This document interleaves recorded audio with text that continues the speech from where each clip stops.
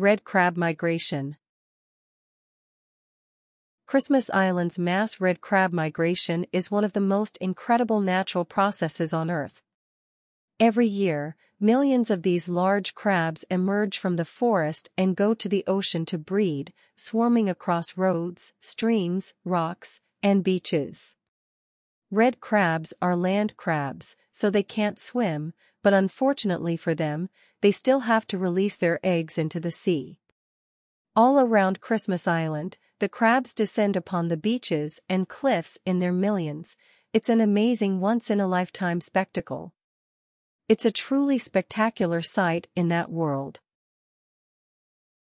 The migration starts with the first rainfall of the wet season. This is usually in October or November, but can sometimes be as late as December or January. Red crabs all over the island leave their homes at the same time and start marching toward the ocean to mate and spawn. Male crabs lead the migration and are joined by females along the way. The exact timing and speed of the migration are determined by the phase of the moon. Red crabs always spawn before dawn on a receding high tide during the last quarter of the moon. Incredibly, they know exactly when to leave their burrows to make this lunar date. The larger male crabs usually arrive at the sea first. The crabs take a dip in the sea to replenish moisture. Next, the male crabs dig burrows in the lower terraces of the island. The huge number of crabs means burrows are very close together, and males will often fight each other for possession of a burrow. The female crabs then join the males on the terraces to mate in or near the burrows. After mating, male crabs have a second dip in the sea before starting their journey back home. The female crabs stay behind in the moist burrows. They produce eggs within 3 days of mating and will remain in the burrows for about another 2 weeks as the eggs develop. Each female crab can produce up to 100,000 eggs, which she holds in a brood pouch.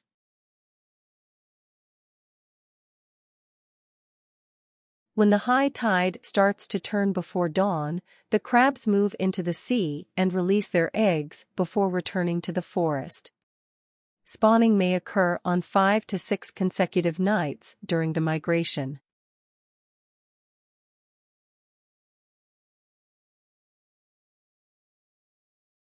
Red crab larvae hatch from the eggs as soon as they make contact with the water.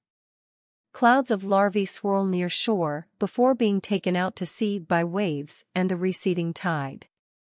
They grow through several larval stages over the next month, eventually developing into prawn-like animals called megalopi.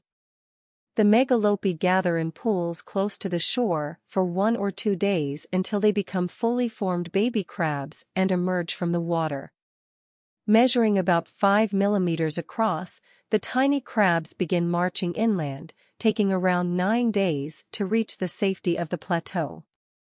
There they will stay hidden in rocky outcrops and forest debris for the first 3 years of their life. However, the vast majority of larvae never make it out of the water. Instead, they are eaten by fish, manta rays, and the enormous whale sharks that visit Christmas Island to take advantage of this annual feast.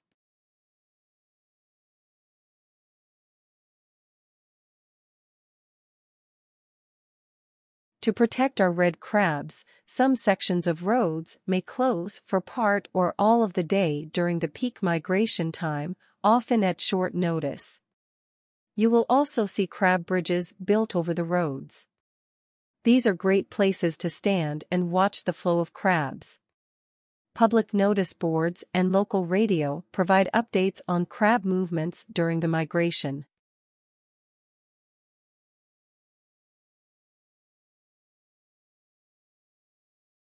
Please like, share, subscribe, and comment your views below.